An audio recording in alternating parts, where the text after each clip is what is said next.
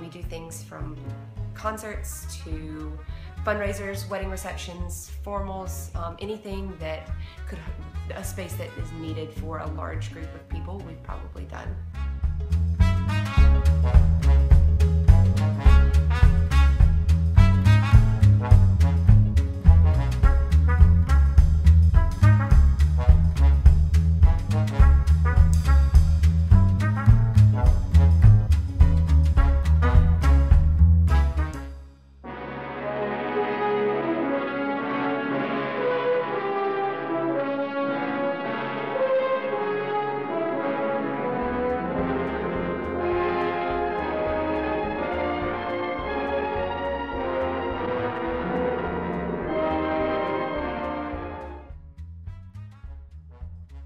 I hope that it can become something that people look to see for events that are going on in town, and that it's used for things not only concert related, but things for the community, and just can become something for the arts, you know, any sort of performing arts facility or anything that is needed that can really mold to fit the town's needs.